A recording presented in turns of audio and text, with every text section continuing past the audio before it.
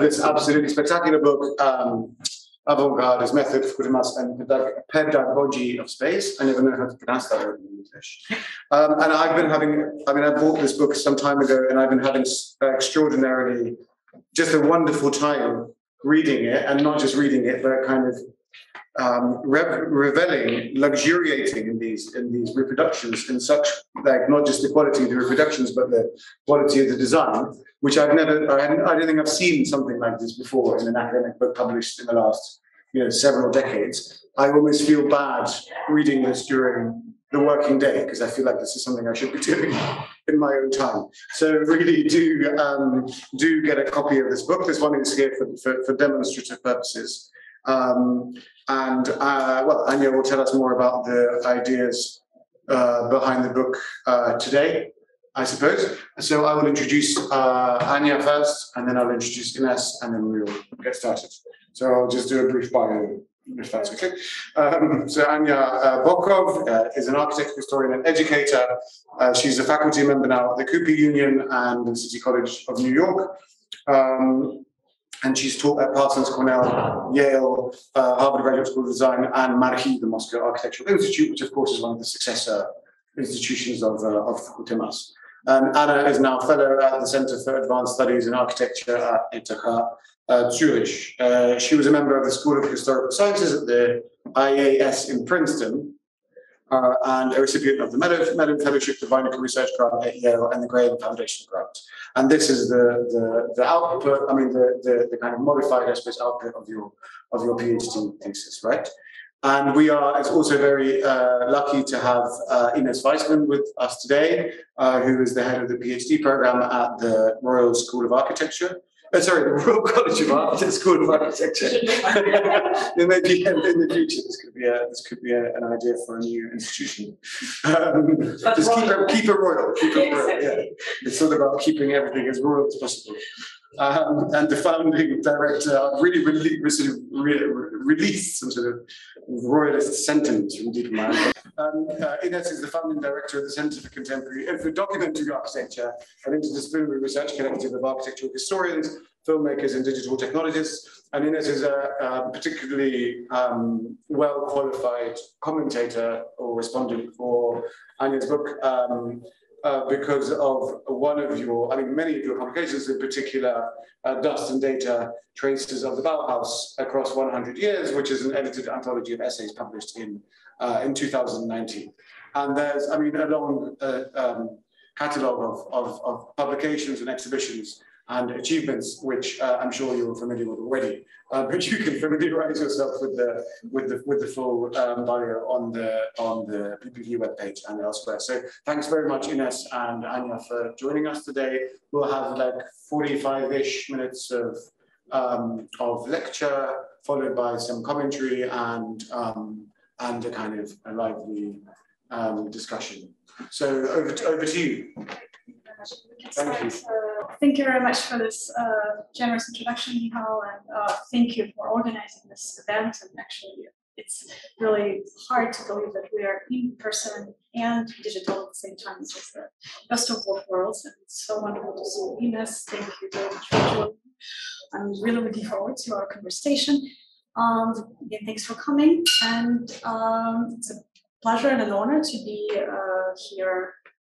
Part of this PPV platform with the coolest graphics ever for also academic event that I've seen, and at the Institute for Advanced Studies, another one at the UCL. So thank you for hosting. I'll talk about the book a bit and the making of the book and the structure of the book, but I also want to talk a little bit about myself and where I come from. As a few weeks ago, we actually talked about on the PPV platform about paper architecture, which is a chapter of visionary architectural experimentation during kind of the late Soviet period. And I was too small to be a part of that movement, though in a way I was its product as a student in the experimental children's architecture studio known as PPV. founded by Władysław Pedagogy here in the front in the late or mid 70s, and who was in some ways one of the also predecessors of early sort of participants in the big architecture movement. So you might be able to recognize me here. And so in other words, I was trained as an architect starting at around 5 years old. And this actually was when my interest in pedagogy was, I would say, initiated already. As many years later, I still ponder how was it possible, what kind of forces were there at play when as children, we would prefer to work on a project which would take us hours rather than take an afternoon nap. So that's something that still I wonder about. Interestingly, this is also how Ines and I initially met almost 10 years ago when you were working on research about distance through architecture and thinking of pedagogy as a site of descent. Here's an article published in the Yale Perspective, which I remember very well while I PhD candidate there, and of course a book also that followed the architecture and the paradox of distance in 2014. So at around 12 years old, my work titled Reflection, produced in the DAS studio, was featured in an exhibition at the Deutsches Architektur Museum and published in the catalog Papierarchitektur, Projekte aus der Sowjetunion, 1989. This happened, so quite a long time ago. And of course, it is a great honor to have my book on VKhUTEMAS be featured among the 10 best architecture books of the year by the Architecture Museum Architecture Book Award some 32 years later.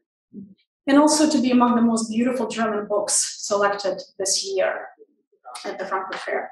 So here I would like to take a moment and thank the Zurich-based publisher, Part Books, and its chief editor and managing director, Thomas Kramer, and editor, Lisa Schoens, and their wonderful team, and the visionary graphic designers of Bonbon Studio, Valeria Bonin and Diego Bontonelli. And I'm incredibly grateful to all of them for taking on this challenging project and creating together a book which is as much a visual narrative as a textual one.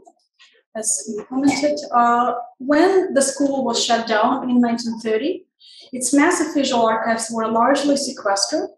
So on a certain level, the book became the project of reconstructing this missing archive. As such, it exceeded the usual scope of graphic design work, or perhaps this is what the true meaning of design is, to construct from disparate parts a new, larger whole.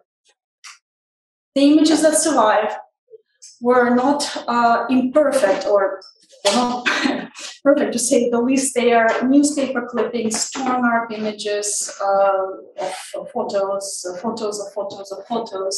etc. So there's a large diversity of different kinds of things that were put together in rather painstaking way over the course of about 3 years of making the book. While many images of student work, not to mention faculty work, of course, very well known at the time and after the 1930s and 70s and 80s, there's little sense of the work being affiliated with the school, produced by its student and, of course, its faculty. On a certain level, this is not just a book about VKhUTEMAS, but an attempt to give VKhUTEMAS a new life by highlighting both the work of its famous faculty and its still little-known students. Rather, I focus on certain aspects of the school that to me seem most relevant and most objective. In other words, representing the objective method practice of VKhUTEMAS. And in particular, I discussed the course Graphics, conceived by Alexander Prochenko, and course Space, conceived by architects Nikolai Ladovsky and his colleagues. So here are some of the diagrams and various exercises that I was able to recover and really try to understand and analyze. I was fortunate to have a number of prominent scholars support my work on VKhUTEMAS over the years, including Christina Clark, Jean-Louis Goen, Kurt Foster, Anthony Bidler. Some of them agreed to testify to the significance of VKhUTEMAS as a missing brick, so to speak, in the history of modernism on the back cover of the book. The book has two forewords by Kenneth Frampton and by Alexander Lavrentiev.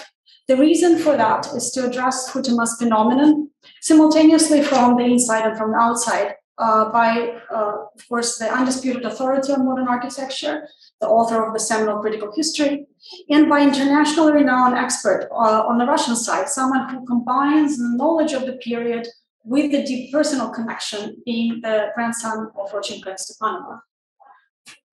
So through the book, Threading is the series of illustrations of the space course.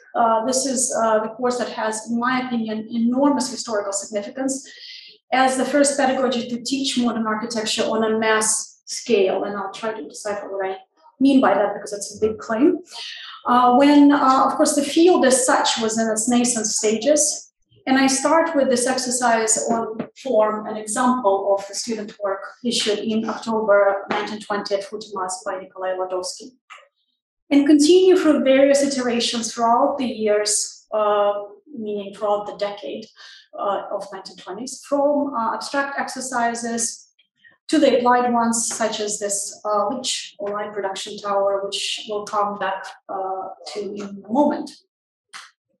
The sequence of images underscores another line of investigation, which I discuss in the book, that of a model as a new kind of phenomenon. Model, of course, was historically used as a representational and also as a working tool in architecture.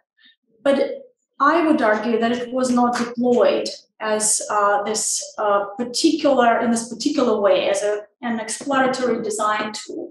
And that's the way in which it was really used and kind of advanced in VKhUTEMAS, where a project was first conceived in 3 dimensions physically, and then drawn, both in terms of drawn as a perspective and drawn as plans and sections, so typical orthogonal projections used in architecture.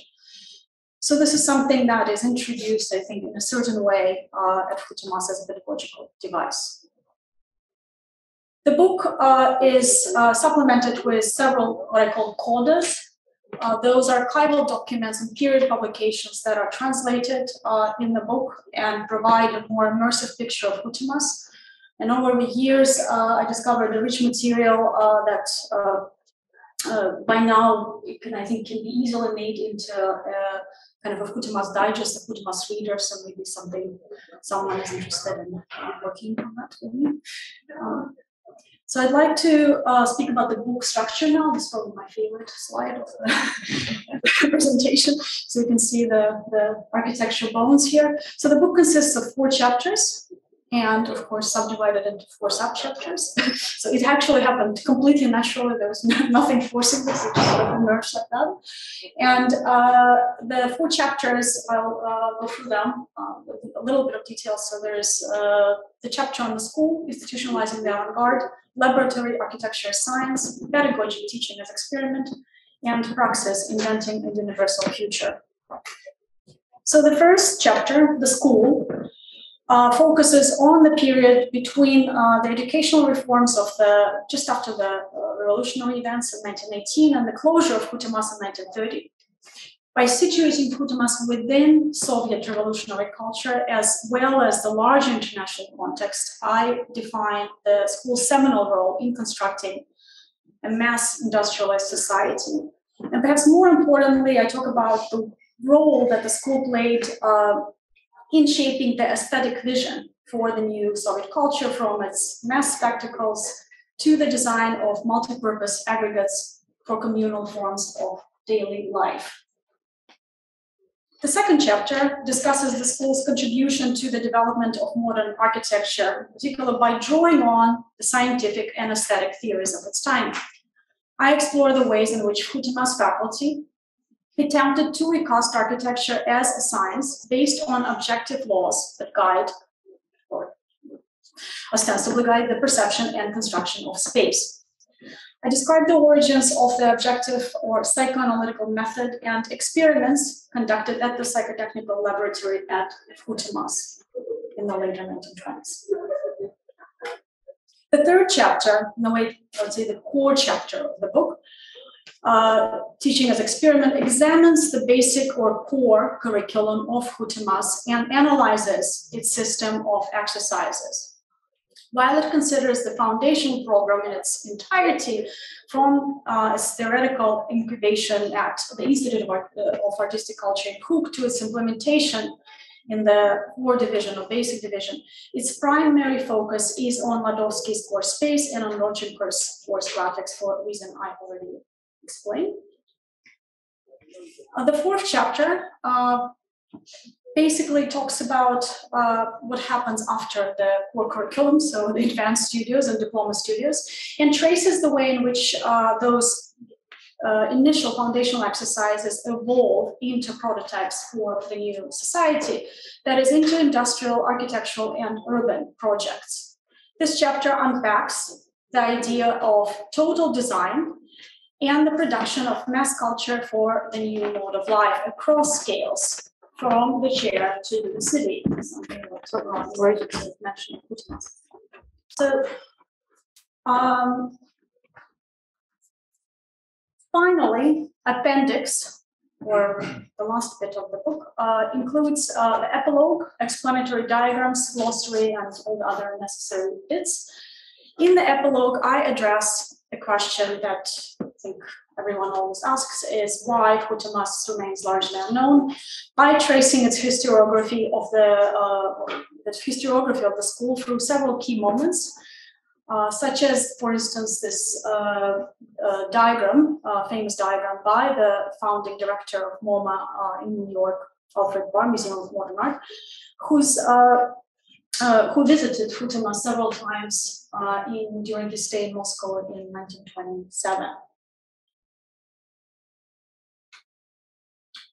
While VKhUTEMAS, of course, is routinely mentioned in the discussions and publications on the avant-garde period, its seminal role within the larger cultural landscape of modernism has not been, until now, I would argue, properly or really in-depth investigated. And this is a big question, this is a big claim, and I have to say I'm saying this with trepidation, especially as there's been so many scholars working on the period, both in the former Soviet Union, in Russia as well, and of course in the West. And we actually have one of the, I think, most foremost researchers on constructivism sitting with us in this room today, which is a huge honor. Thank you, Professor Warder, for coming. And I'm hoping that we can continue also have this conversation, and you can answer many questions that I have, and I know many of us have better than anyone. So thank you. And of course, your book talks about, your book on Russian constructivism talks about VKhUTEMAS in so many ways. I mean, it's really, in a way, could be the book on VKhUTEMAS in many respects. And yet, right, it's a book on constructivism. And so, and it's interesting because all those notions are interconnected, and it's interesting to think of like how and why and what happened to the school. But I've been talking to many people over the years, people who studied with various VKhUTEMAS descendants, so starting with Kirpishov, who I showed earlier, but many others who were educated still when VKhUTEMAS professors and teachers were alive.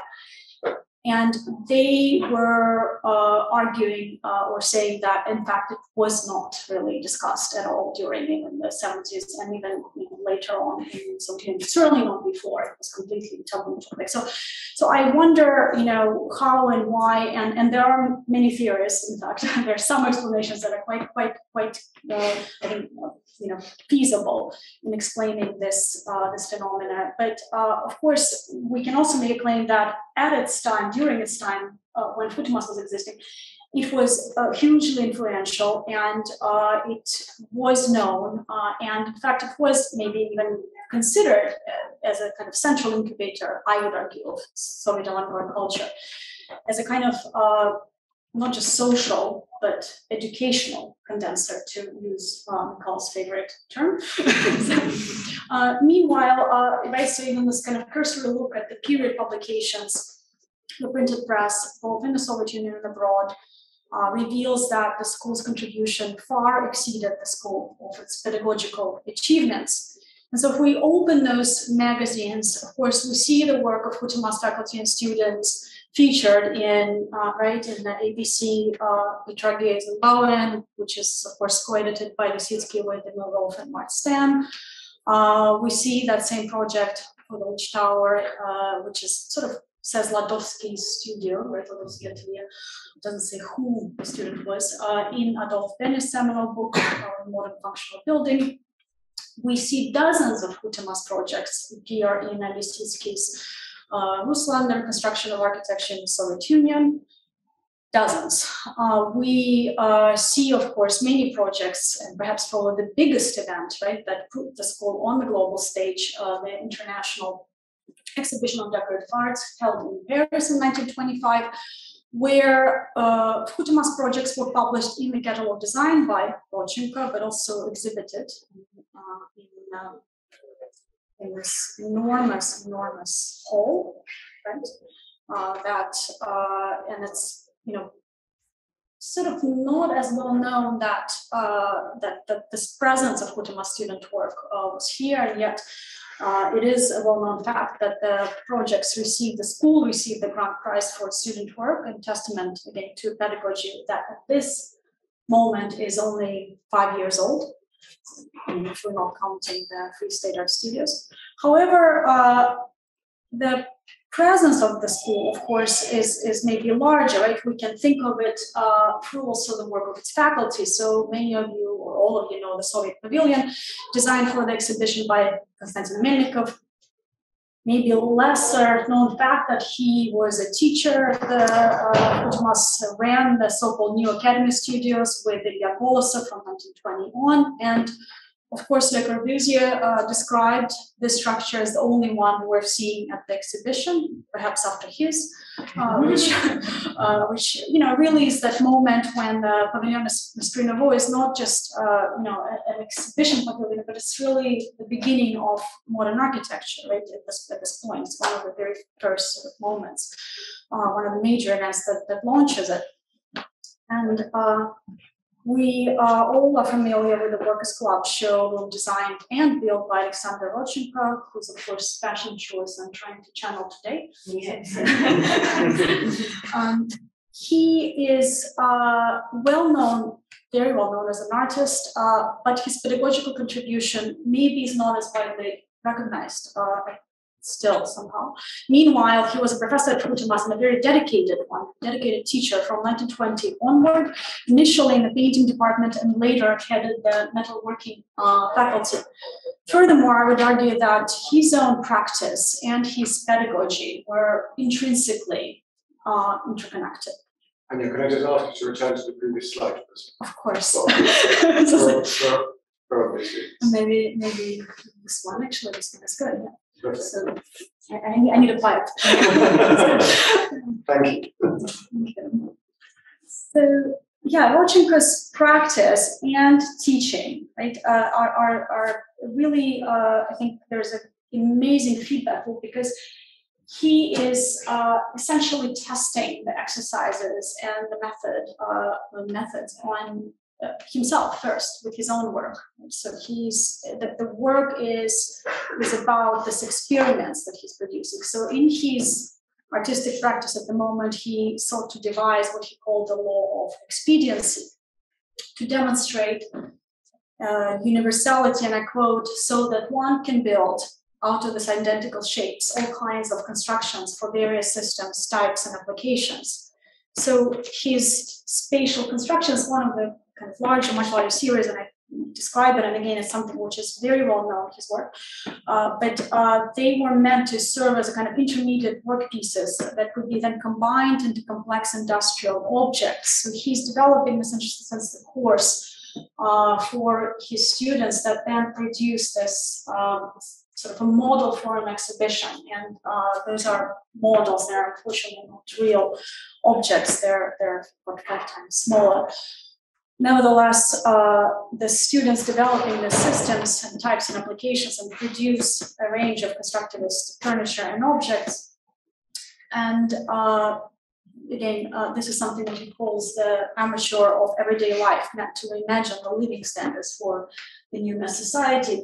We've actually been reconstructing some of those with students of mine from the Cooper Union, and we'll plan to show some of that work this spring in an exhibition. So it's exciting, and there's definitely already kind of 3D models or animations that you can see how those things actually fold and become those compact structures, and then become those larger objects.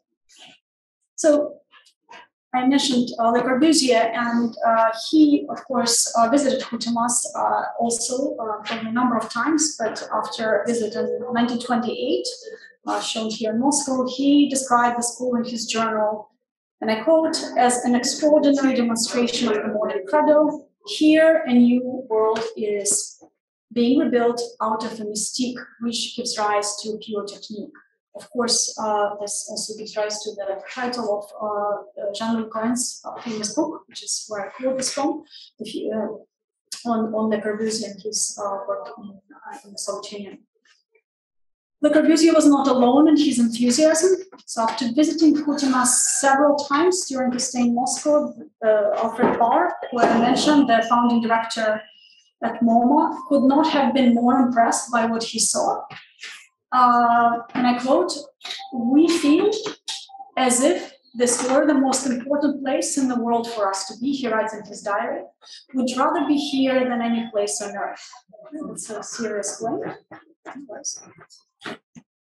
Yet he chose not to include the school in his famous diagram, charting the sources and evolution of modern art and architecture published on the dust jacket of the catalog for Cubism abstract art in an exhibition held at MoMA in 1936. So one of the key questions, of course, that I'm addressing in the book and in my work are what were the reasons for this omission, and even though the school, of course, is often referred to as the Russian Bauhaus. And well, some of the reasons is inside the Soviet Union, the school was labeled formalist, which was a derogatory term used by the Stalinist authorities to describe anything that no longer sort of aligned with the new power vertical. In the 30s, VKhUTEMAS archives were sequestered, most eventually perished in different ways. Those that survived actually mostly come to us from private archives that have been painstakingly connected over the years, especially from the 1960s on, by the Soviet scholars, Russian scholars, such as Sergei Magomedov, and a number of others, also several museums in this regard. I want to thank the Museum of Moscow Architectural Institute, which is Marquis, and kind of the amazing team there who've been collecting this material, and I'm getting to know all of them again now for my new project. I mean, it's really incredible what they've been able to do and how diligently they are collecting, kind of photo by photo, image by image, all of this history. And of course, the Museum of Architecture, the Shusik Museum in Moscow as well, but also many archives in the States, the Beinecke Library in particular, that allowed me to sit for months and work with their incredible archives, in fact donated by Peter Weizman just a few years before I started there. So many coincidences. So there were also other reasons for historical omission of VKhUTEMAS over time. So Barr struggled to make sense of the school and constantly compared it relative to, of course, the Bauhaus, which he visited earlier on his tour. At VKhUTEMAS, Barr lamented the lack of information, and I quote, "It was annoying," he writes in his diary, that there's no way to find any printed matter about the school, not even a list of professors or courses. Which I would argue was not entirely the case. I think rather it is the result of the language barrier. So he couldn't quite maybe see all the things that were in fact printed. Projects of the school, as it turned out in my research, were featured actually everywhere. They're featured in practically every periodical that was published, especially in the later 20s, so around 26 on until the school shuts down. And we're not just talking about architecture, we're talking also about art and culture, and there's always some, probably every other issue of Современная architecture and many, many other magazines feature the projects of VKhUTEMAS students and of course VKhUTEMAS faculty, but we're talking specifically students' work.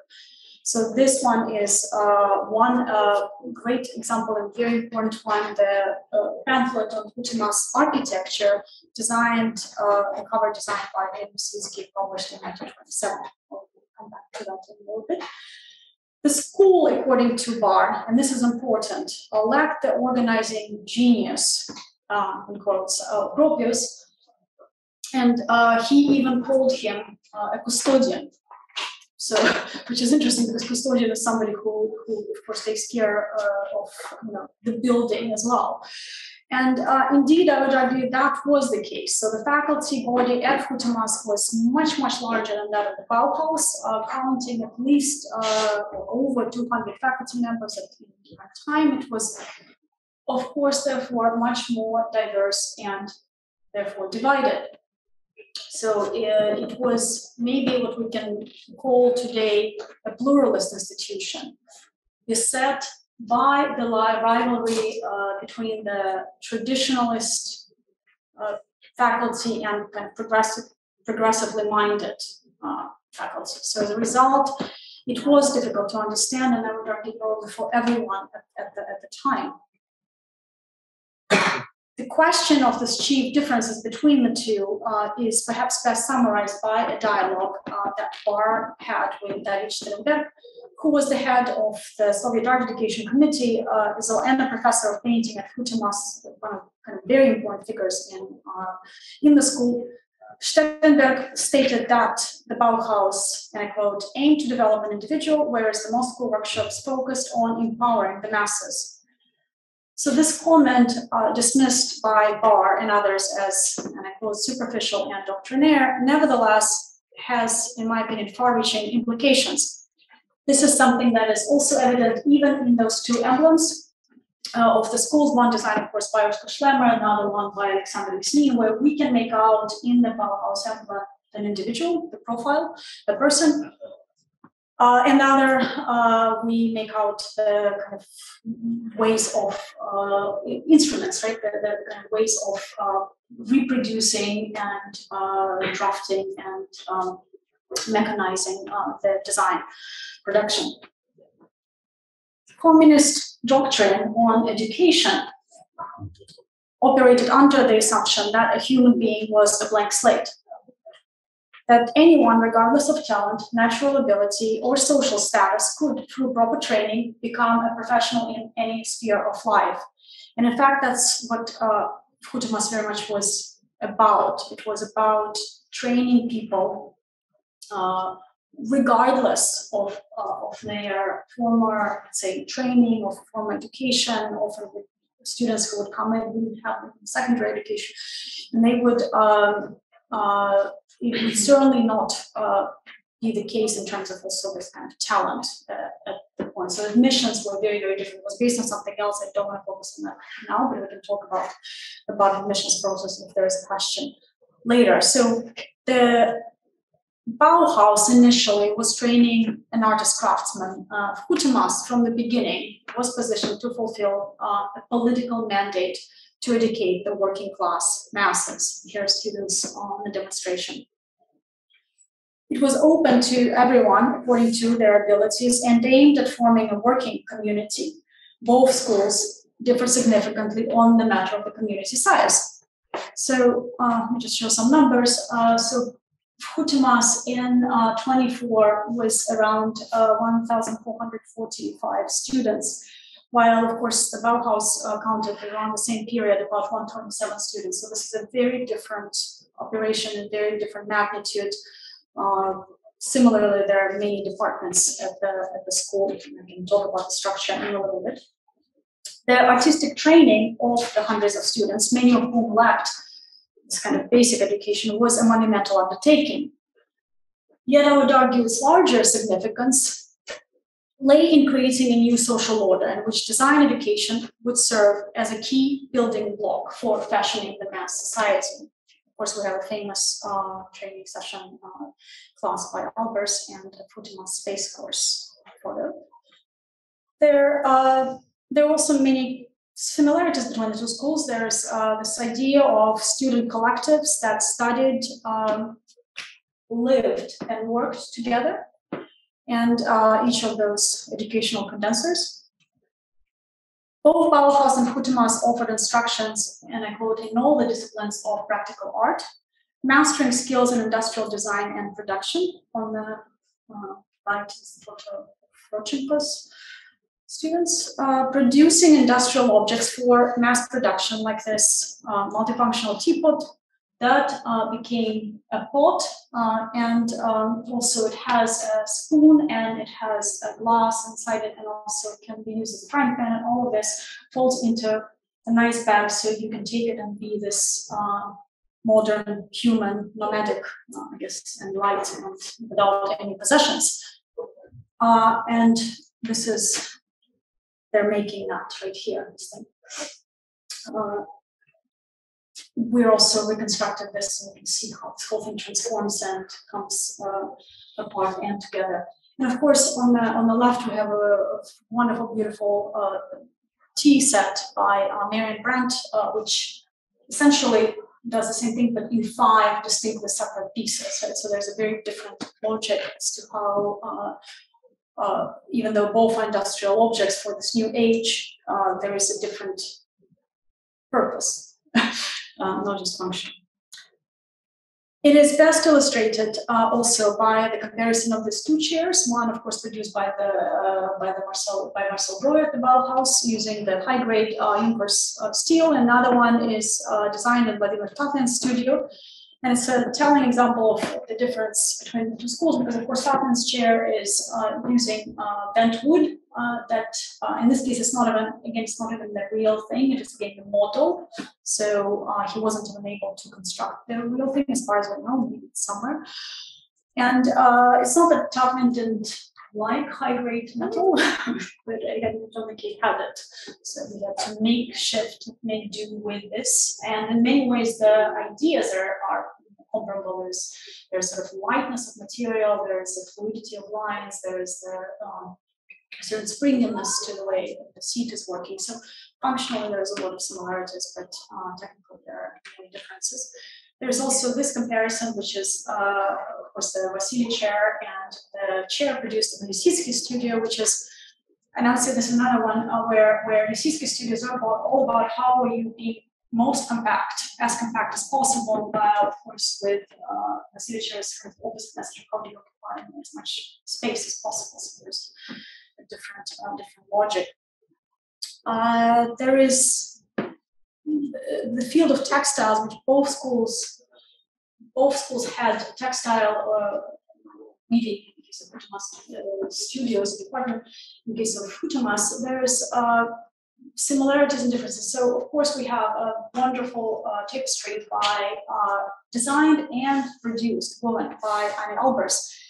At VKhUTEMAS, the process was different in a sense that the students would design the patterns, and they would be trained in various technical processes of how to produce them. It was actually a rather sophisticated, very sophisticated training with all sorts of different ways in which the fabric could be treated, colored, and produced. And then they would actually train at factories in the city of Moscow, where they would go and have practical training, and they would actually produce those fabrics there already.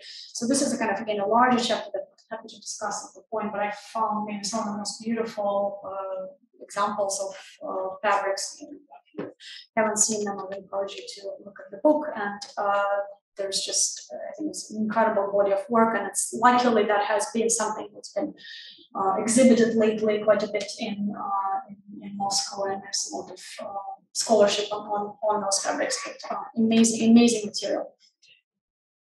So just to kind of go back a little bit to the structure of the school, and not to bore you too much, but I wanted to continue kind of trying to answer this question of Bauhaus and VKhUTEMAS, its comparison, but also the nature of the school. So the school, in fact, is something that, like the Bauhaus, combines the two different pre-existing schools, one of applied arts and one of sort of more of an academy, although Moscow did not have an academy, so Petersburg had an academy, but this was as close as it got in Moscow. And so the two schools were essentially shut down after the revolution and reconfigured into what was called the Free State Art Studios, which was really an incredibly interesting assembly of art studios, which was founded in October 1918 in Moscow, and actually other Russian cities. It was really a network of new art education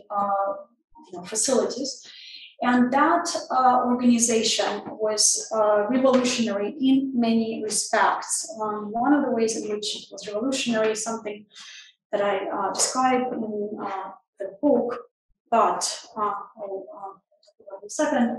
It actually attempted to create an equal representation of artists from all different fields that existed at this moment in 1910s, and have them all run their own studios. So from realism and impressionism to suprematism and futurism. And among the names that we have here are, of course, Tatlin, Kandinsky, I'm talking about the closer to the right, Malevich, Klyun, Popova, and many others who at this point are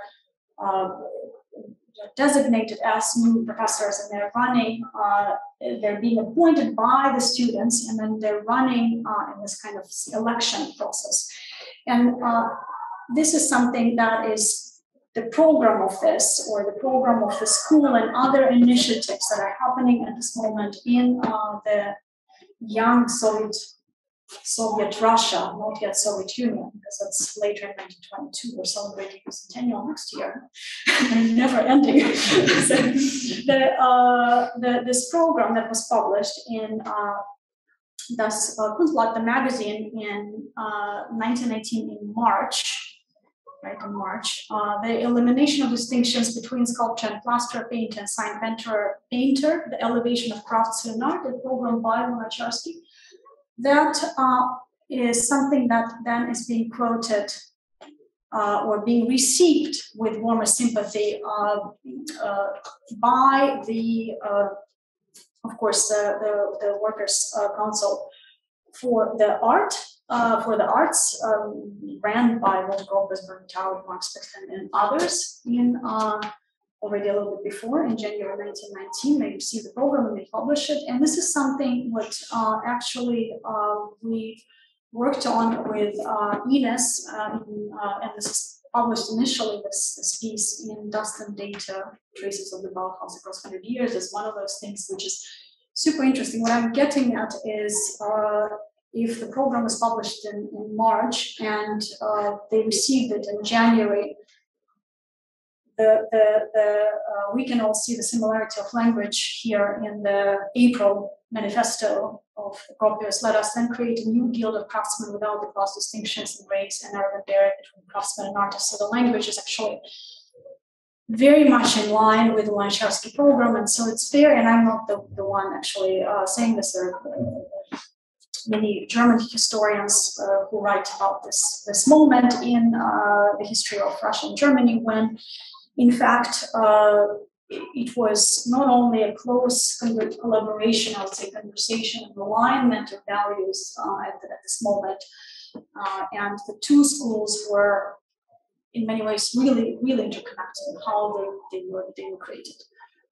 So just to give you a little bit of a taste of this, this is the list of students and faculty, and for 1918 for this Free State Art Studios, and this is a sign-up sheet for Kandinsky's studio, which at this point only had 4 students, just to tell you how sometimes it takes a long time to kind of become popular. Right? So he, of course, was instrumental at this point in creating and conceiving the school, but also conceiving, in fact, this entire kind of network of Soviet system of museums, of new museums, and of course of the research institute, which is the Institute for Artistic Culture in Cook, but also in conceiving VKhUTEMAS then as a kind of feedback from the Bauhaus, which is about a school which is not just in here, is a little bit of confusing grasp, but it can be helpful in the sense of thinking about this two kinds of different schools coming together, being first separated and then coming together in a single system.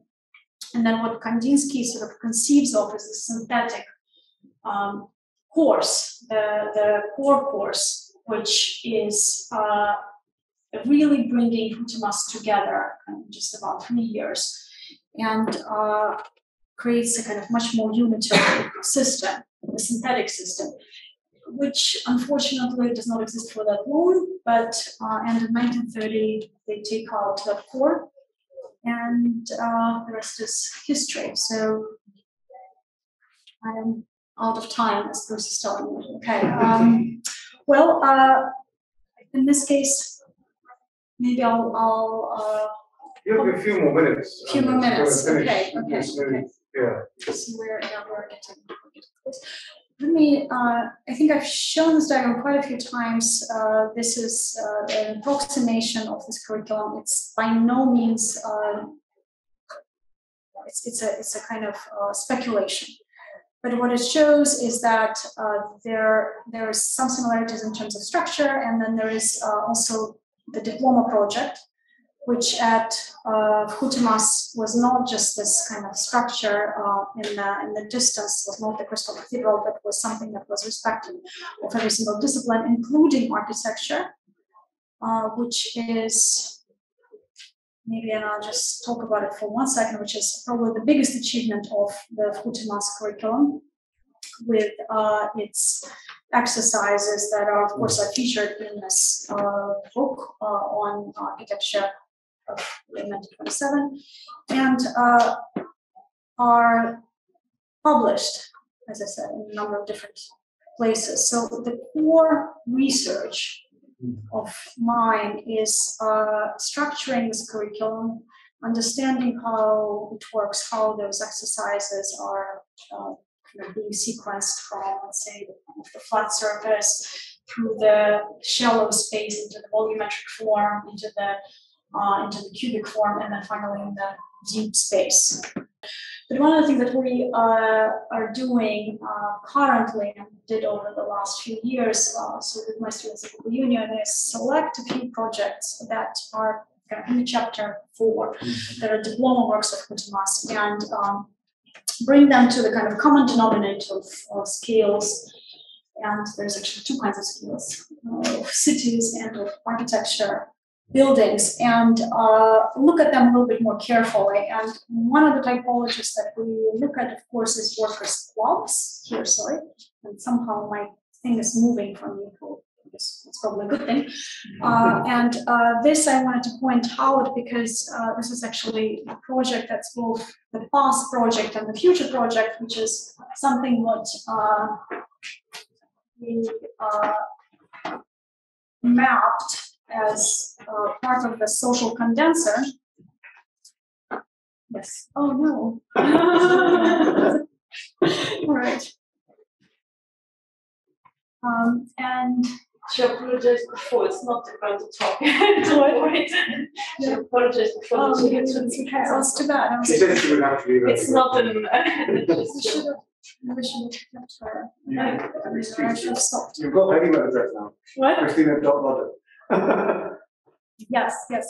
But one of the outcomes of VKhUTEMAS, and where does pedagogy lead us, is of course to a social condenser, because and it's not it's something that is happening simultaneously, of course, with the school. So those are projects by the faculty, and so goals of Anna Bokov.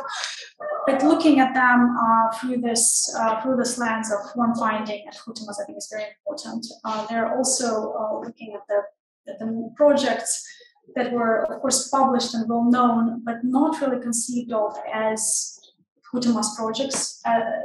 First and foremost, even though this is diploma work, of course, by Ines, that's published in 1927, and I'll end with this project by a woman, architect Lydia Komarova, who I think was, according to her at least, one of the first woman published in this magazine and in contemporary architecture with her project, her diploma work on Communist International, and she claims that in fact Frank Lloyd Wright was inspired by her work with the Guggenheim.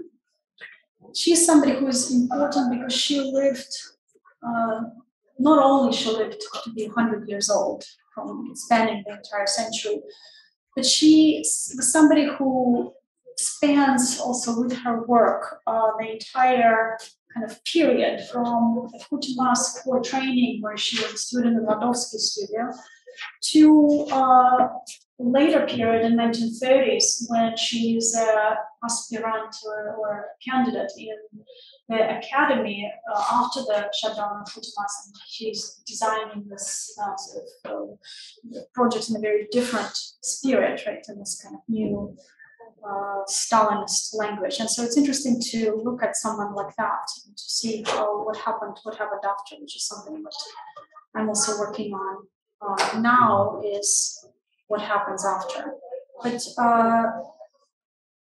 to complete with this chart, which we started with, of course, in the bar diagram, that I think it should be redrawn in the sense that it should remap VKhUTEMAS and also rationalism as the place which also influences modern architecture and geometrical abstract art. So I will end here, and thank you very much. Yeah, I also like the atmosphere in the room. So first of all, congratulations to this fantastic book. It's really I mean, actually, I have received it. It's not prepared now. I received it for Christmas, and then I considered it. It's red. It has everything you expect for Christmas. And I was looking through it. It was my present, and it really, when you flip through the pages, you have both. You appeal to the architectural historian for the way you present the material, historical material. But also in terms of the graphics, and you really, there's also so much appetite to communicate through this book and putting this school together as such.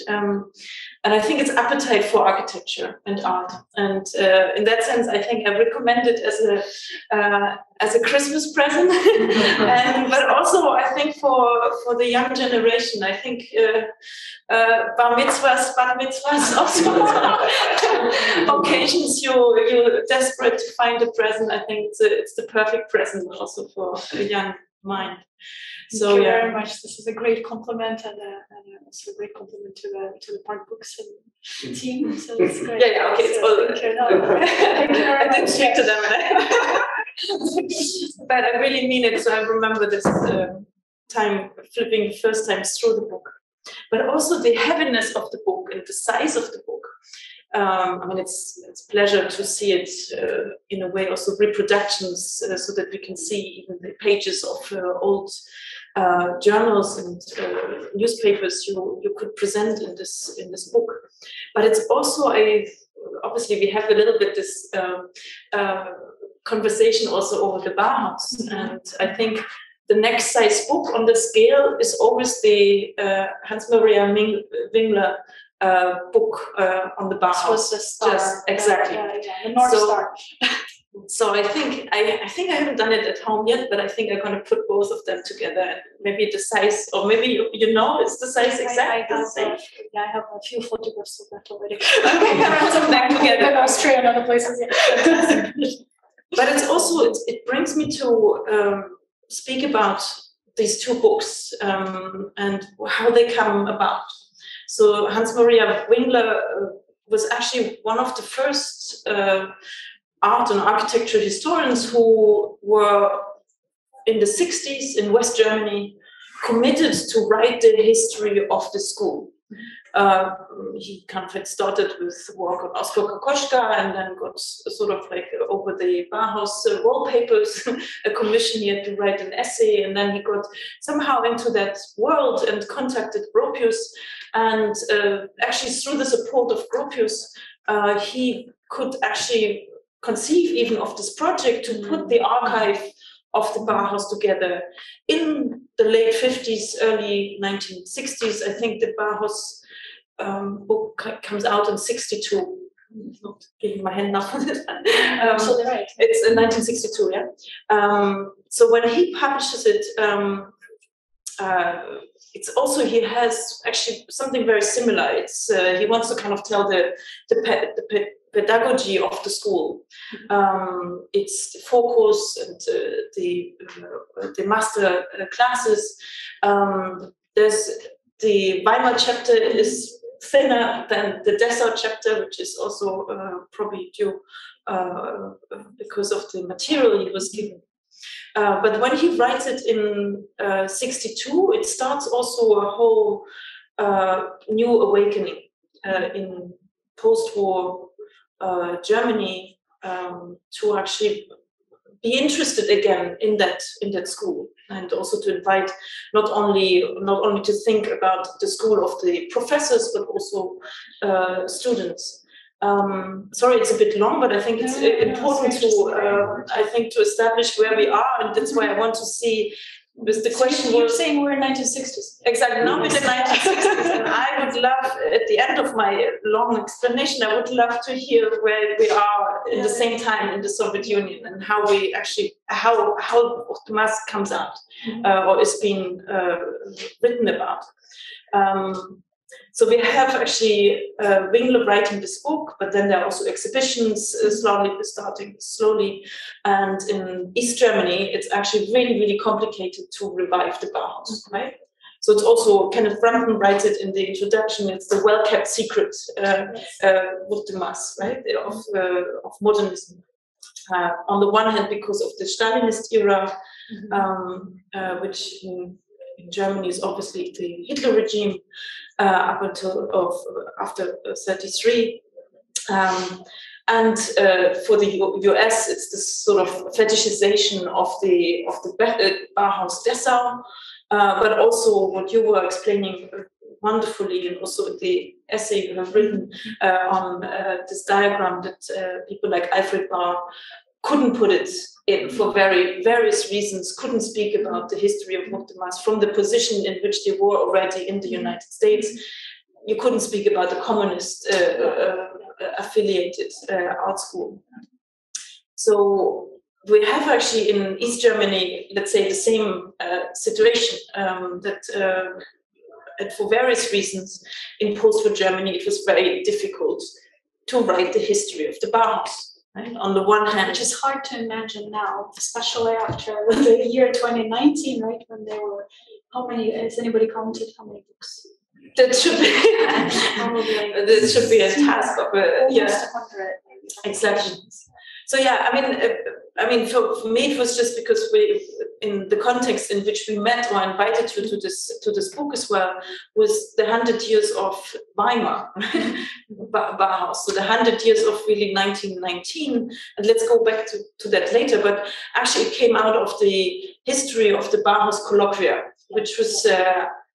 Or like what colleagues actually helped me to understand, it was a very important institution in East Germany, starting with 1976, when actually the Bauhaus Dessau was being renovated. One of the kind of counter events or adding to this renovation was the idea of a conference. And so it was for the first time 50 years after the opening of the Bauhaus Dessau in 1976 that we have actually the renovated building in Dessau, really fast renovated, like almost like within a year from a ruin to this project. This was also a kind of a party decree, quickly. And then came the conference. And the conference became actually an institution, I think, an interesting international institution that for the first time was because it was in the eastern or the eastern side of the Cold War, had access to also to the Soviet Union and actually an interest in a school like VKhUTEMAS. We had also people who spoke Russian. We had professors who traveled there, who took students there actually to the Maquis. And it was actually also a place, I think, for Western historians, architecture historians, many of them communists from the Italian, let's say, but to come to East Germany, especially to Weimar, and it was always connected to also travel to Dessau. But the kind of Weimar became a place in which you could speak about that school. So yeah, now obviously we have a whole history of being, it was possible to research it, but it was slow. And I wanted to ask you when you think, sorry, for me, the history really was, as you mentioned, at the 100 years of the Bauhaus, it was really the moment in which the celebration was about reuniting that history, that struggle, right, of both, because it didn't happen in 1989, you know, and with the fall of the wall, or was 1990 with the reunification of Germany. So are there more important events? Yeah, it was also not understood that actually also that kind of history, right, that couldn't be told for a long time, was immediately could be celebrated. So that's how I always looked at the 100 years as an important event to celebrate, that we can now, as a united Germany, look at both histories, right? Because both territories are accessible, archives are open, accessible. So it's kind of a different milestone. So I'm so sorry for the long introduction, and I will keep on. It's essential to talk about the two schools together, because you really can't introduce this and it's the only way to truly understand it today for us, because there has been 100 years during which we haven't really looked at this in that way. So to understand the historiography of Bauhaus and to bring the historiography of VKhUTEMAS through that lens is essential. So you can't really do that otherwise. So I think it's really, really important, and that's why I think it was so exciting to be participating in your project in this beautiful book. And, talking to you for the years. I really wanted you in this book, but I'll come to that in a second. So maybe my question is really, where do you see, because we had also Christina actually leaving too early, unfortunately, but she would be one of the figures, and I wanted you to just give me maybe also this overview. Where's maybe the 1976 moment that we had in East Germany, or maybe this publications that were crucial, and we still sense also the difficulty of speaking about something that couldn't be spoken about for so long. So how would you maybe narrate that history of that we get to that big book at the end? No, it's excellent framework to talk within and think within. Basically, there are some similar dates. So after Stalin's death in '53, there is a new period, and the new period starts, of course, with the famous decree on changing the architectural construction in Gushov. But it's actually not until, I would say, the sort of mid-60s that there is a scholarly resurgence of looking into the 1920s in the Soviet Union. And I should know exactly when things started. All I can tell you is, let's say, the very first scholarly articles on VKhUTEMAS, to my knowledge, comes out in 1968, and it's actually published by historian Lyudmila Martz, not sitting on the who comes, who's essential scholar on VKhUTEMAS. well known, who publishes a number of different essays on different figures in VKhUTEMAS, and of course also begins to bring VKhUTEMAS to the fore, as I think he is realizing the magnitude of that phenomenon, how many lives it touched and how many people were involved. And so that history comes around sort of early 70s as he starts writing about the school. And he writes in a very methodical way. He publishes, in different journals, and there are many journals in the 60s, namely technical aesthetics, decorative arts, series of publications from the History Theory Institute that unfortunately recently threatened to be closed under Soviet institutions, post-Soviet institutions now, that made it through the 30 years, and I think it's really valuable because precisely it is able to track through its existence, through its scholarly body of work, this history. And I think even though a lot of those institutions could be considered one who track record today, I don't think, in my opinion, they should be closed, right? They should just create other ones that are more responsive to the new time, but you can still live institutions like that. It's like imagining this kind of question of also marhi, right? That it's, is this something that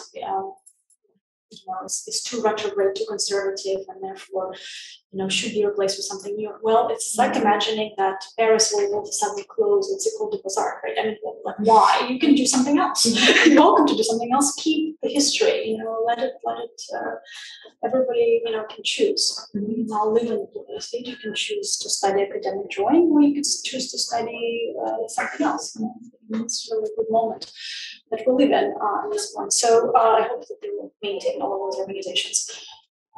So the question of the scholarship, so 60s and 70s becomes a very slow period of kind of rediscovery, and much of it hangs on also rediscovery of those archives. And Khan Magomedov is the historian who goes in and talks and interviews and records the kind of the stories of VKhUTEMAS professors and students who are still alive, of course, and many of them are still alive in that moment. And then produces in 91, so not the 60s and not the 70s, but the first comprehensive publication of VKhUTEMAS comes out in 91 in French. Right? And the Russian version comes out later in 95, the first tome, and then the second tome actually went later. So it's interesting. And the same, I would say, with his seminal book on the pioneers of Soviet architecture, which I think first comes out in German in 1982, I believe. Then very shortly after comes out in 1983 in English. With, of course, thanks to the efforts of Catherine Cook, who is someone who also did a lot for the preservation and scholarship on VKhUTEMAS and, of course, Avant-Garde.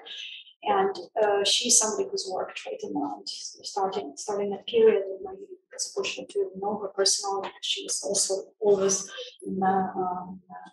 present in various architecture circles of the former Soviet Union. So this is the moment when this is happening. And the book, let's say, on pioneers of Soviet architecture, translated into, or the Russian version appears again much later, a decade or so later, and in a different version, maybe more expanded, but still. Yeah. Right, so it's actually quite late for reasons that are, I think you've described very well as well. They're kind of mirroring the German situation in some ways, where it was still the Soviet Union until 91.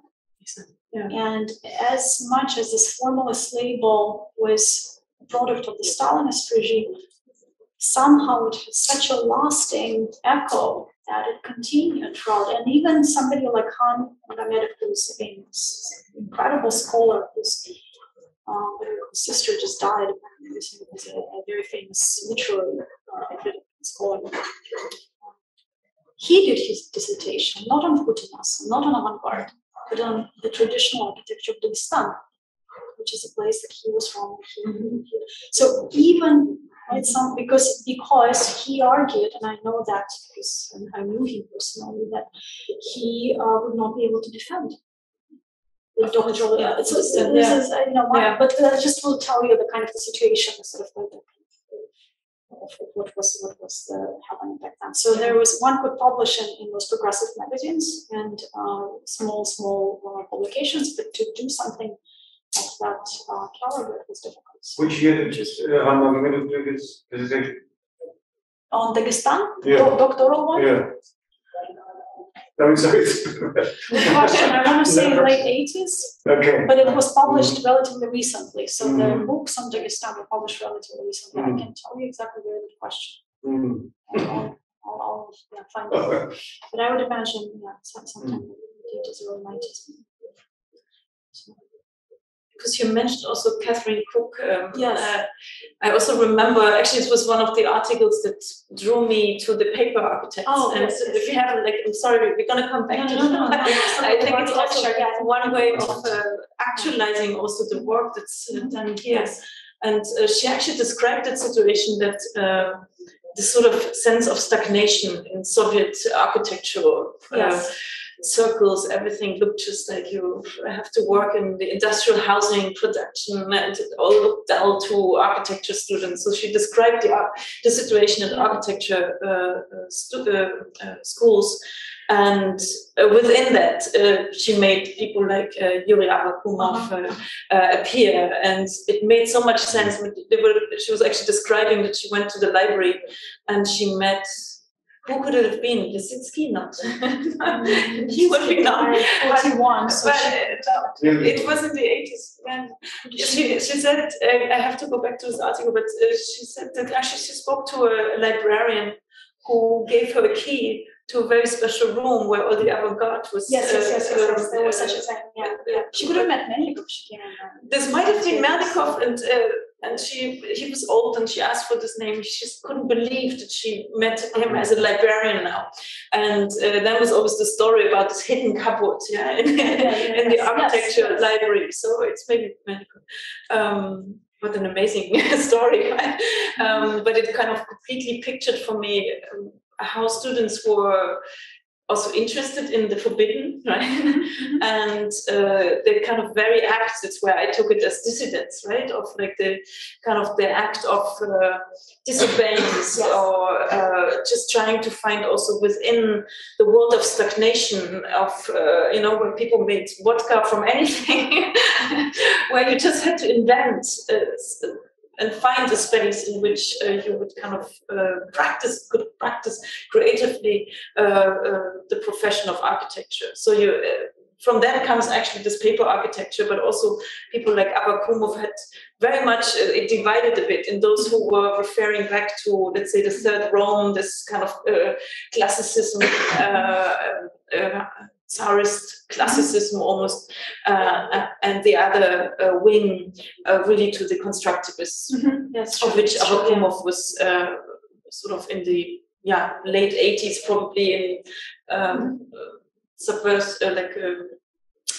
in circles less seen in public, and then they came out, and that was the beauty also of this publication you had shown, in which your your images are actually such a beautiful collision. That's also how I met actually Anya, because I was looking for the Eda's school, Ludmila and Vladislav Kirpichev, and I was looking for these students because in the book it's only saying a child of 6 years old. No, you never had a name also on it, and I have to check it.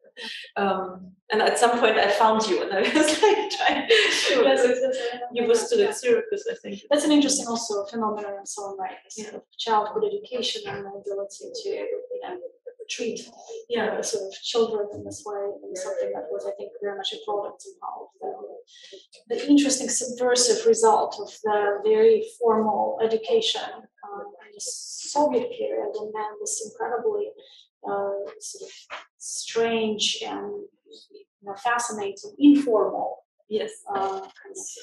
bubbles where we could exist, one could create, one could imagine, and it's still somehow it's much harder for those things to exist in a world where there's no Cold War. But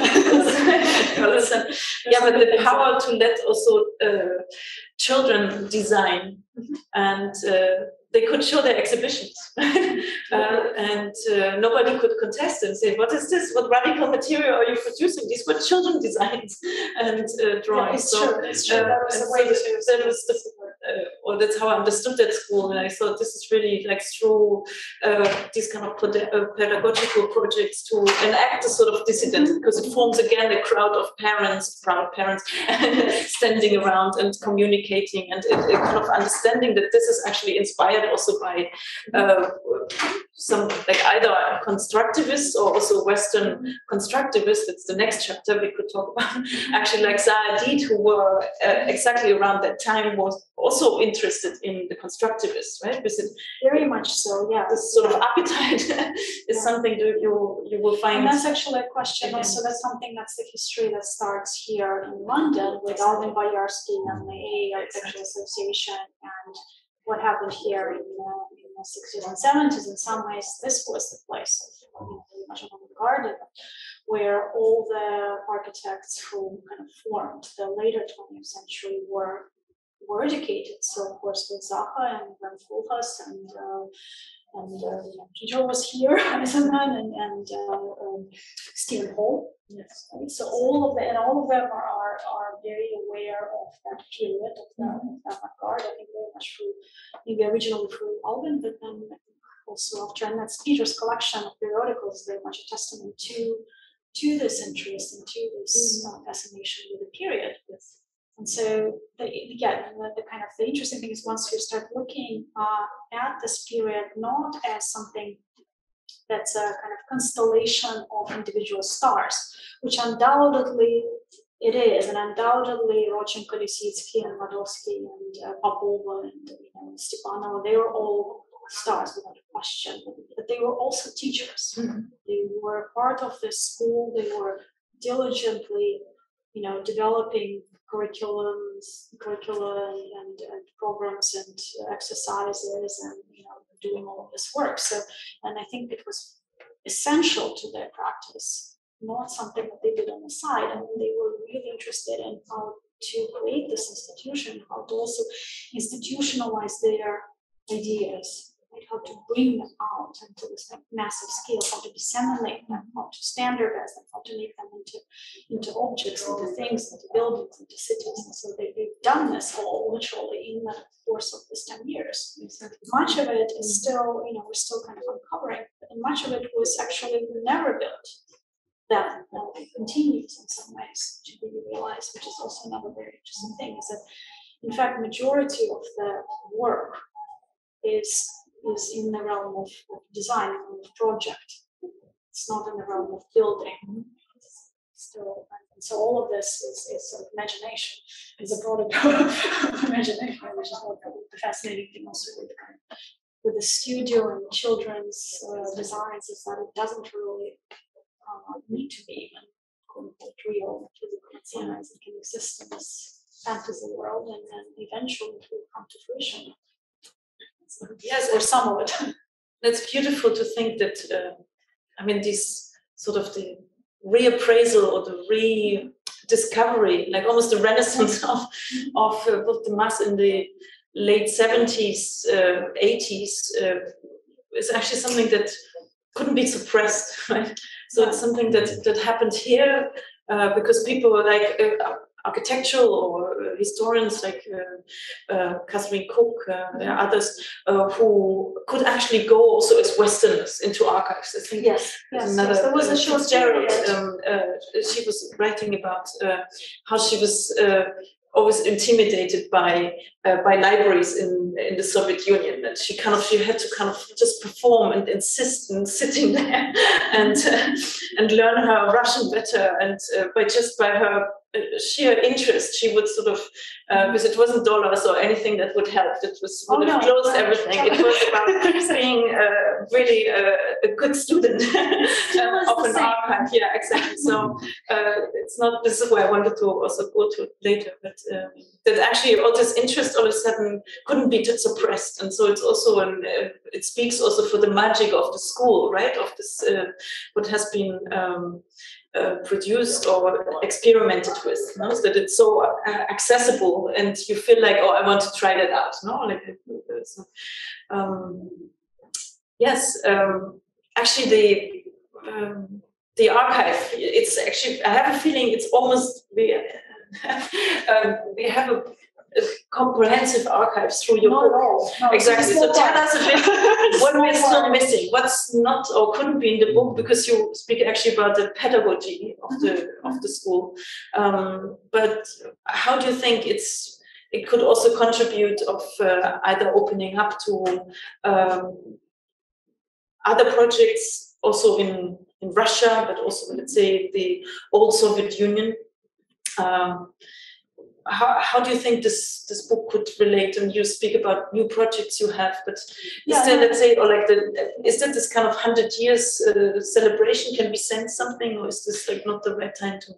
No. It's a good moment to begin, and maybe we are. So it's interesting. We started by talking about the moment in the 60s and the book as the kind of as the initial journey to rediscover the Bauhaus, and right. So if we, in my opinion, this is where more or less we are today. So I would say we're 50 years.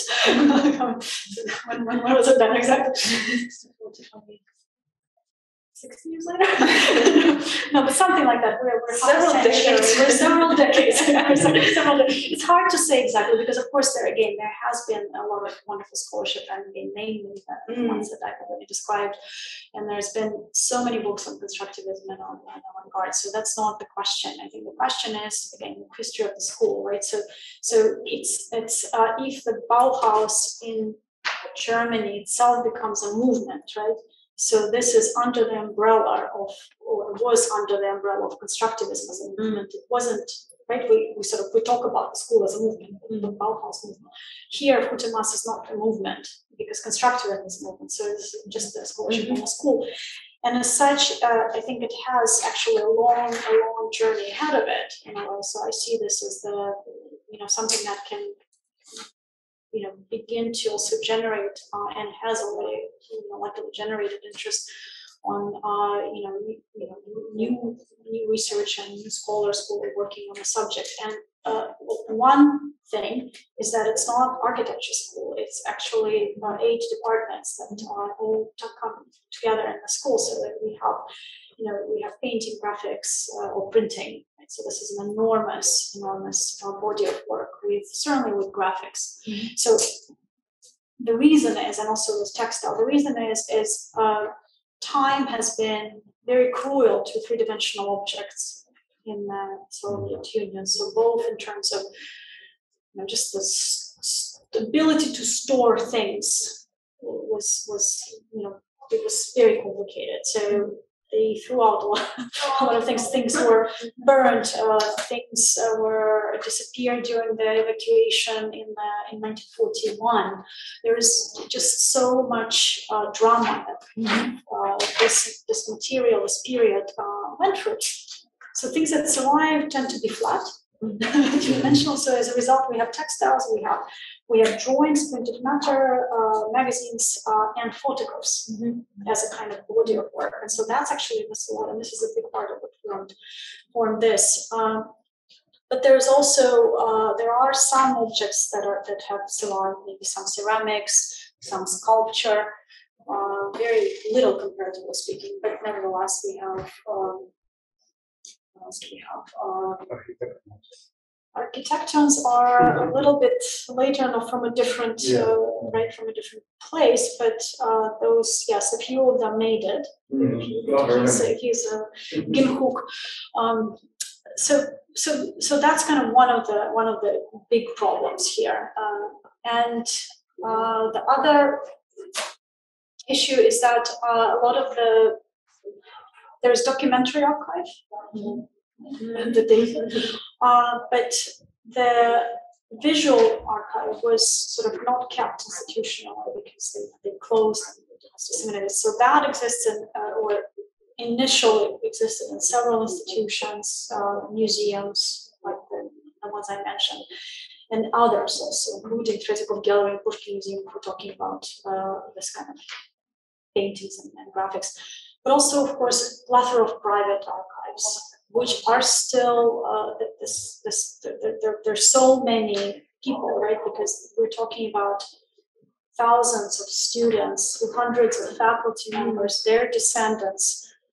It's a lot of work. So it's going to take decades for all of this to resurface, and it has been luckily resurfacing already in the show that was held in Moscow last year on the VKhUTEMAS, which sort of attempted to collect all the work of students, right? Not faculty, students.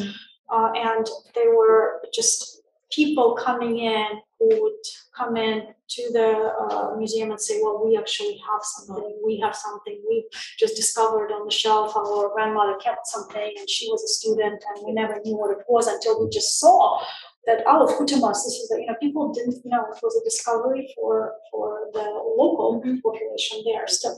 So it's a kind of, it will take a long time, and hopefully will take also kind of a recognition on a larger scale, or maybe a national scale, where it will become a subject of pride, like the Bauhaus is for Dessau, for Weimar, but also for Germany in general, right? And it becomes a kind of a place for concentration of culture, and as such, where there is some resources being allocated. Right now, it's a kind of project entirely kind of volunteer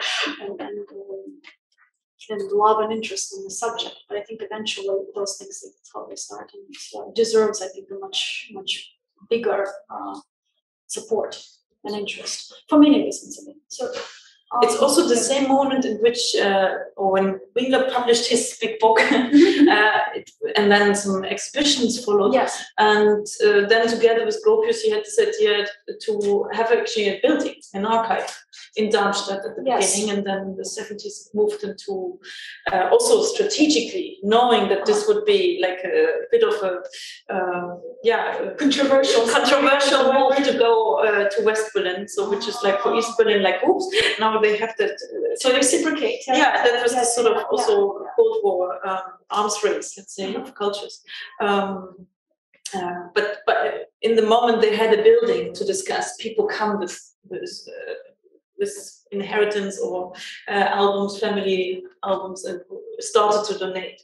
And it went also, it had the same sort of interest also in the East, which would be now more of an adventure story, really, to hold these two, like where would you give material. There were also commercial ways of getting, let's say, from East Germany, from galleries that were selling actually to the archive, and it wasn't all like that. Yeah, no, I can tell you that the only thing that will move this from probably the kind of to the point where it will become like a VKhUTEMAS archive and a center and a museum, because there's enough, is probably an exhibition at the moment. That will move it to the next level. We're now doing an exhibition at the Cooper Union, which is the step, I think, a very important step, because Cooper Union is an institution with an incredible, reputation and I think, influence as a school. It's one of the most important architecture schools in the city. So it's really fantastic that we're able to do it there, and it's the first step. And I think eventually, hopefully, graduate to this point. Because if you think about not just student work, because you can't just think about student work. That's not how Gropius and others thought about the Bauhaus, right? It's all kind of wrapped into, that's why it's a movement. It's people like Maholinage and himself and Kandinsky and all the other people all around, Mani Albers now, and others who are very much carrying this, right? And so begin to finish, right? So here, but if we understand VKhUTEMAS as a place where, again, all of those stars were, right, and that their work, especially from that period, is something that is a part of the school in a way. It's a very different idea. So if you look at VKhUTEMAS through the work of Yusinski, Golodowski, Popov, etc. Then all of a sudden it's reconfiguration of the whole avant-garde movement through the lens of education, pedagogy, and what were they trying to do for the society at large in that way. So it's a different situation in my opinion. And that way, I think it's a fantastic book, a milestone to, on the one hand, to feed back into what's going on in Russia and let's say in the, but I would still call it the former Soviet Union, and also that it feeds back to make more comparison, not only to the Bauhaus, but also to other international schools around this time. So yes, this deal. But maybe we should open. Yes, I know we can actually talk about it. I don't think want to stop you because each of the points were fascinating. Why don't we have another event where we actually do bring Christina? Now we know where to find her, and we ask her also. I think we would actually have a special reader to be discovered later. I mean, there must be some questions from the audience, and there are so many inspiring and insightful thoughts have been triggered. So do help with the questions. I've got two already, one from Peter, one from Alex. So Peter, you put it on. And up first, and I'm providing the corkscrew, which is that's right. That's very important object, three-dimensional object which did survive. Just to start off, I ordered this a month ago, and again, you know, it's such a gorgeous book. It's amazing.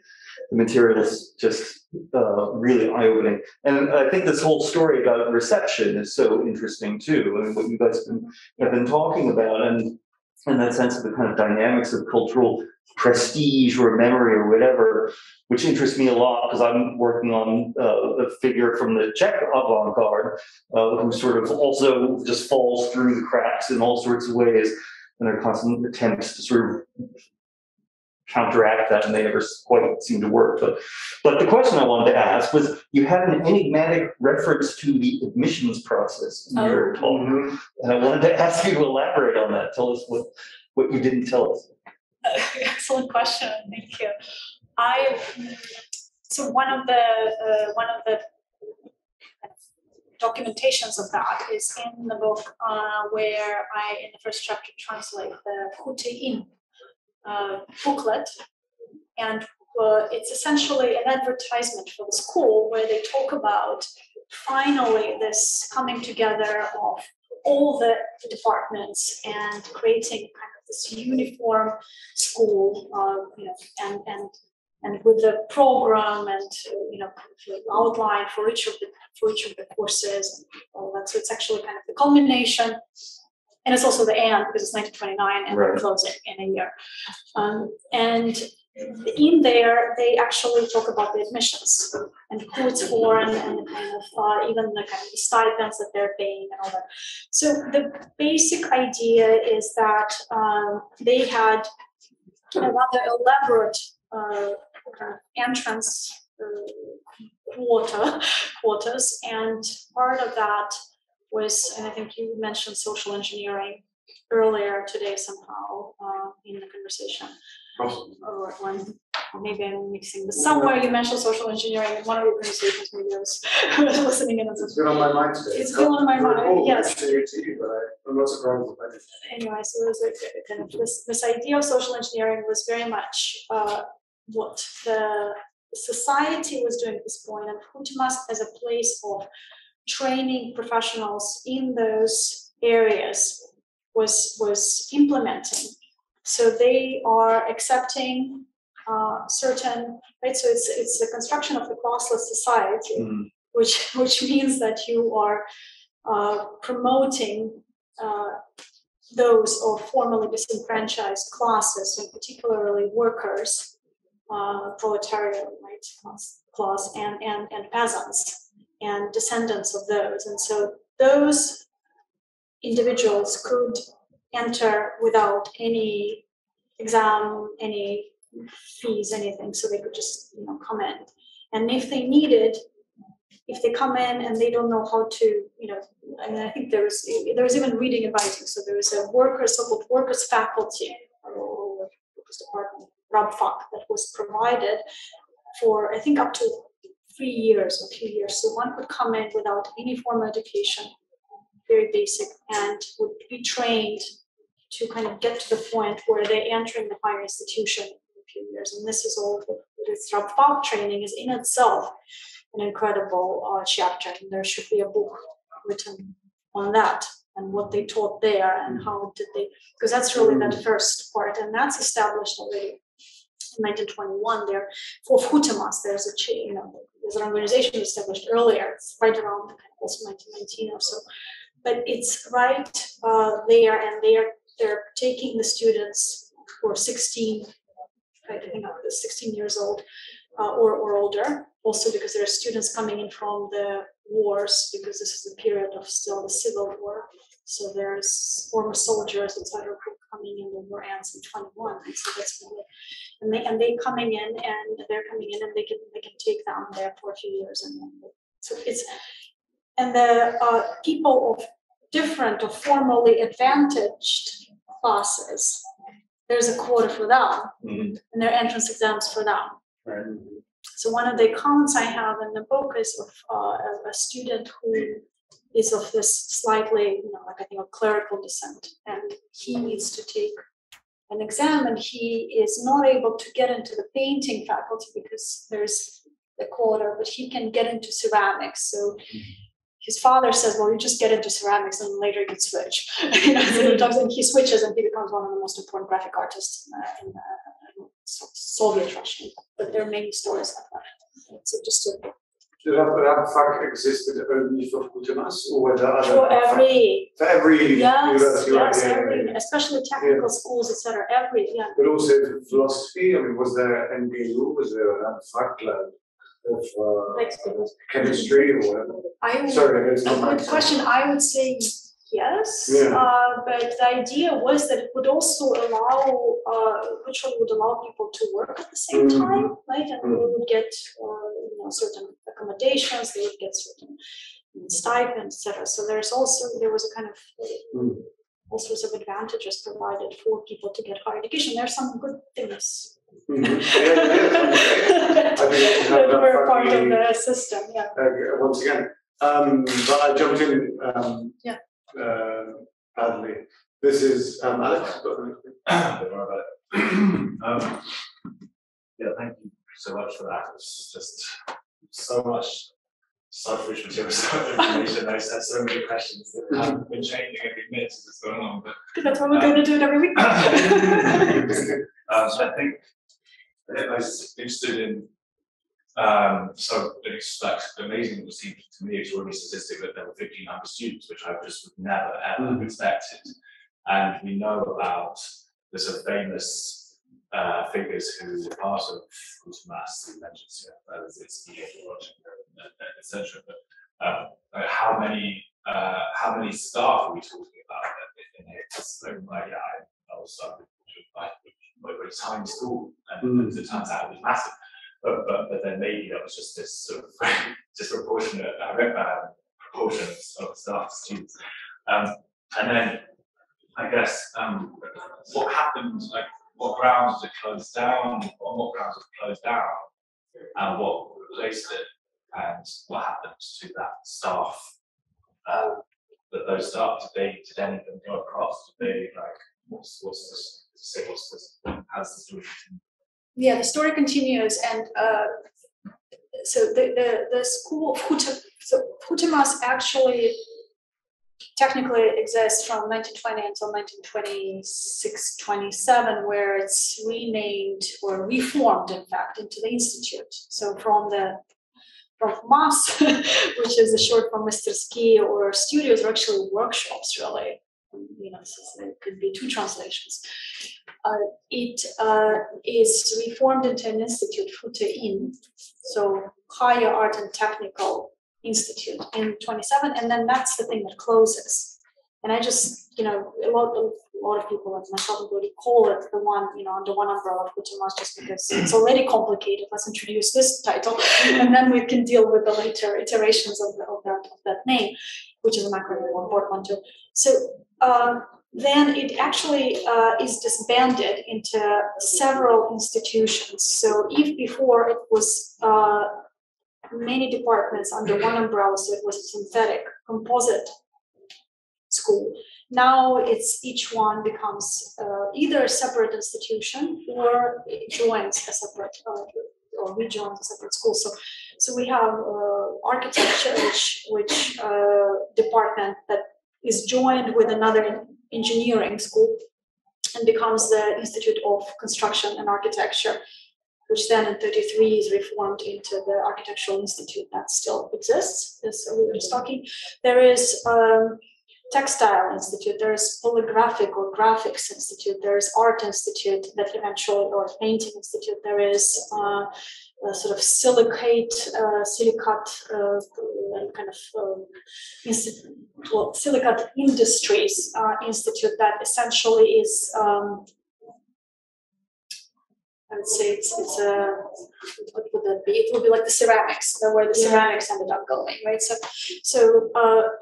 And some of them would be reformed right away in the 1930s, and others would be started a bit later in the 40s. So, and some of the faculty would sort of, and some of the students would exist in different fashions in between that period. But specifically with architecture, there's actually continuity. So the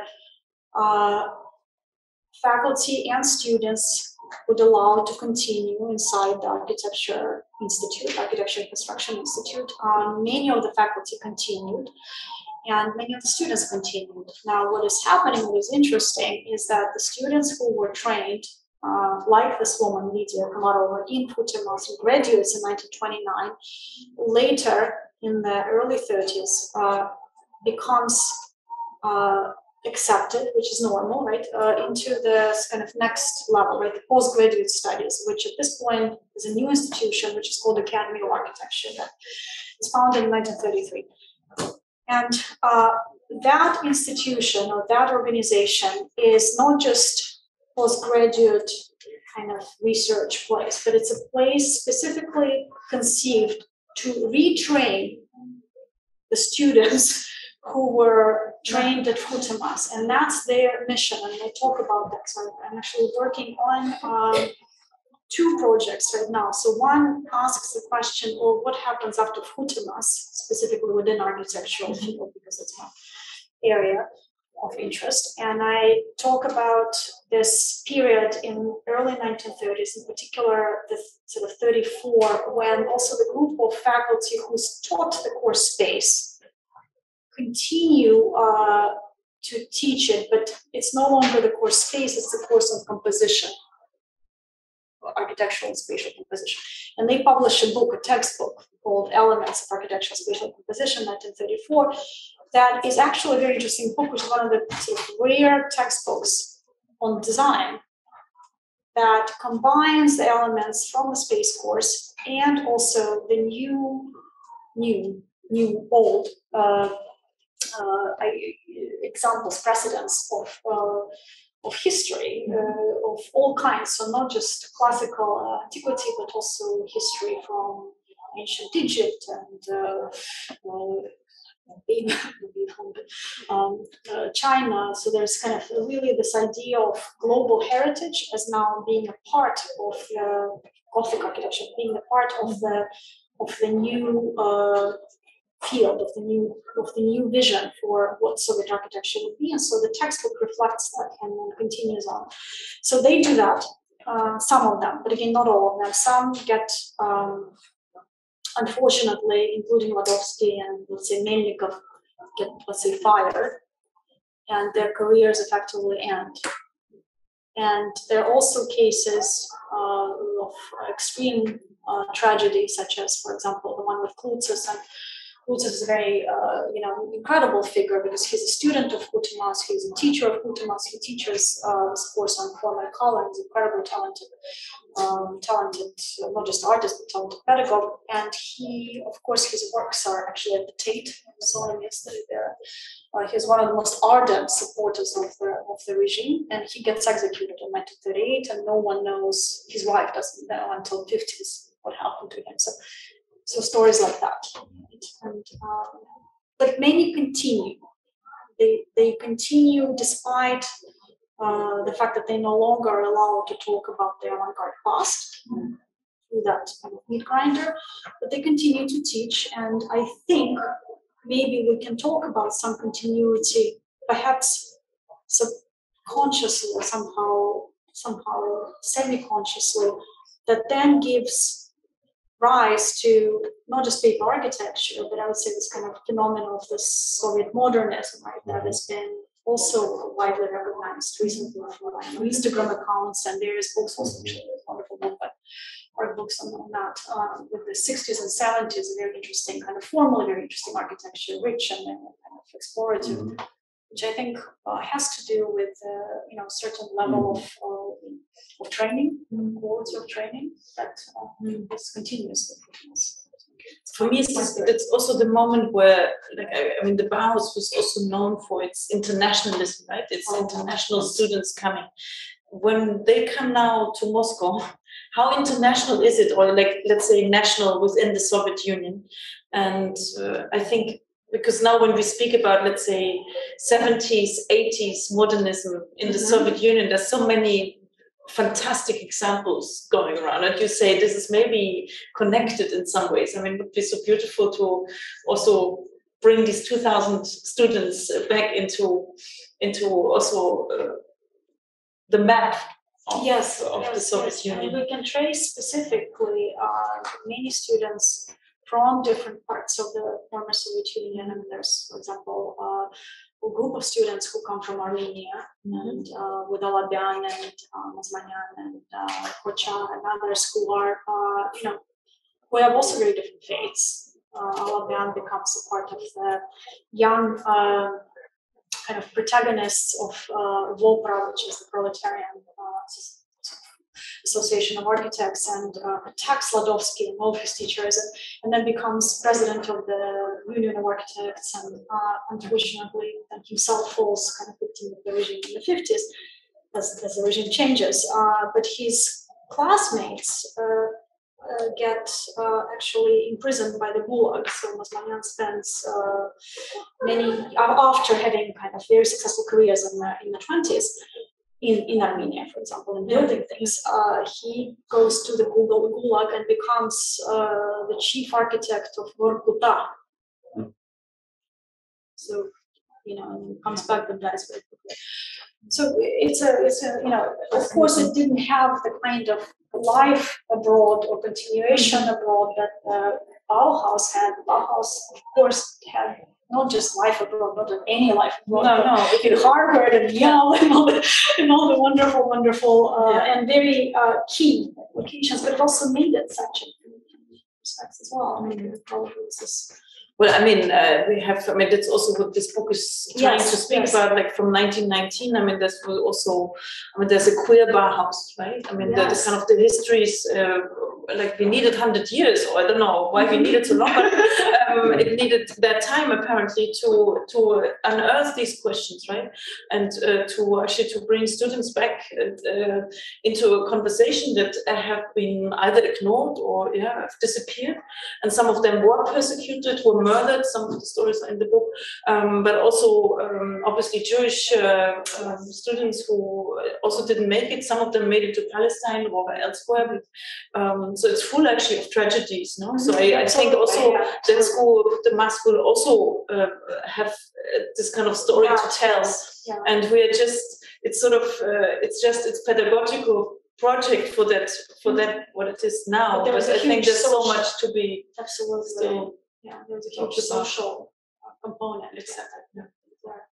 There's a first ever, this is very important because we've had several of these hybrid events. And for the first time ever, there's a question from the internet. The internet question is from Maria, it's not you. No, I also have a question, but I let the other Maria. Well, it could be Maria Vileva, it could be a number of Marias. But the question from the internet, Maria, is how do you see the importance of the basic course of the pedagogy of Bauhaus and VKhUTEMAS for architecture and design teachers? That's a question about the basic course and its importance for architecture and design teaching in particular. I see. Should we ask maybe both Maria's questions at the same time so that we can move towards the reception? Those of the evening. So you try to answer two questions. Sure, yeah, Anna, thank you first of all so much for this presentation. This is the only public book that I pre-ordered, and I'm really looking forward to seeing that. And thanks Ines for this conversation, really endless. My question is more like, it's less about kind of historical detail, which are plenty there, and the enormous model, but more about your conceptualized with that. And I just rushed in here from my teaching of research methods in the School of Design I teach. And that kind of brings me to this your title, like Avant-Garde and the method. So what exactly do you mean there? And whether, if you mean that as a method, as a, okay, it's a method of making, and you can make a method of pedagogy, and you mentioned a couple today, like first like spatial construction, and then architecture modeling and these kind of things. But is this also a method of thinking and a method of kind of what we now understand more traditionally kind of in the Western research methodology? Yeah. And if so, is this method kind of reproducible? Can it be reapplied? And if not, why? Yeah. So it's actually a great, they're related, Yeah. and yeah, on a kind of larger scale, if we're to think, like you said, historiographically, of education in design and architecture and arts, there is a long history of teaching which is based on the continuity of tradition from master to student or from master to apprentice, right? Where the figure of the master is in many ways irreplaceable. It has to be this certain person who has the knowledge, and he, right, because it's usually he, transfers that knowledge to the student. And how somehow, and then it goes on, the student becomes a master.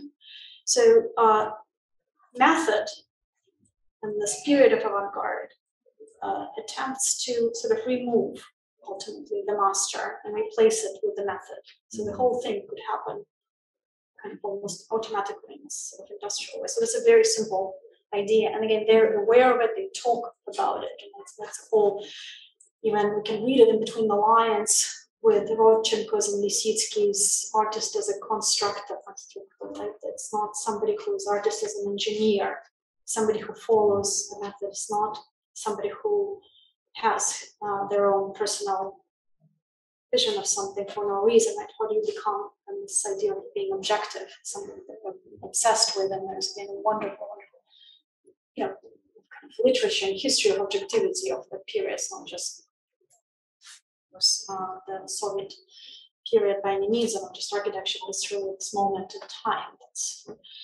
So that's maybe the kind of bigger question, big answer. And then the question of whether it's applicable today, specifically, let's say if we talk about space course or graphics course, I would argue that yes, it is. Moreover, the reason why I was interested in it to begin with as a, let's say, an architecture student when I first saw this work is because it resonated with me in that present moment. So meaning whatever it was, some decades, but in other words, that it seemed to me that the education that I was getting at, wonderful Bachelor of Architecture program in the United States, in Syracuse, where we both went.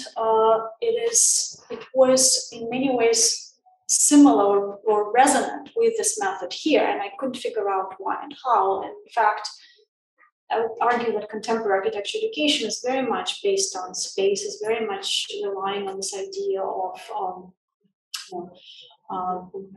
studying form abstractly first, of understanding morphology first, of understanding how form works, and only then, beginning to kind of shape it relative to other more specific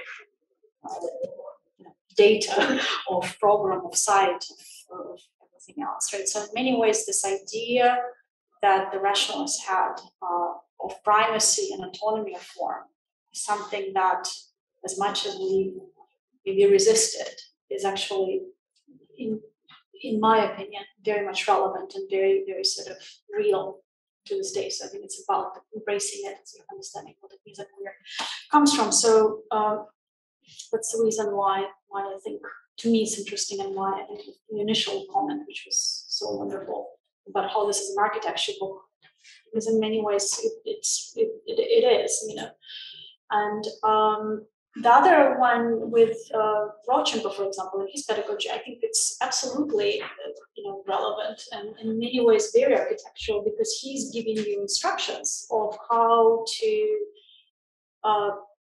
actually become a constructivist. Like, he's literally writing that as a kind of algorithm, and so one can do this very easily. It works. I mean, I've tested it on everyone from grandparents to children, and it's absolutely working method.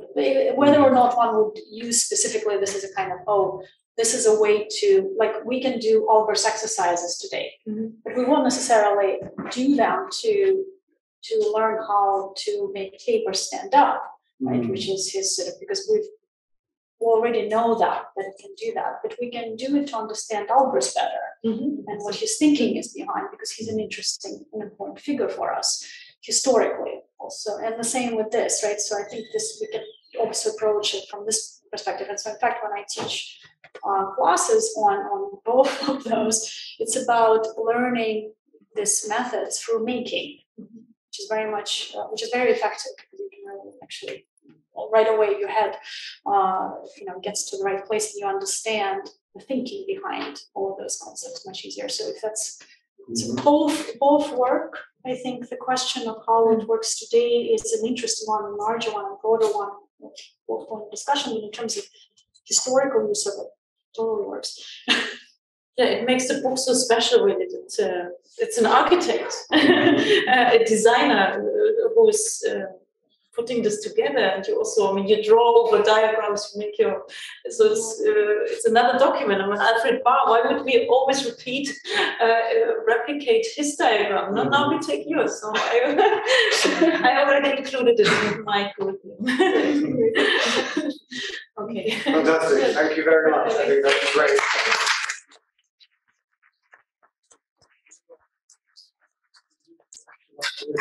And into our every practice of everyday life as well, into our methods and our strategies and our tactics. And now what we have to do is to methodically eat crisps and drink wine until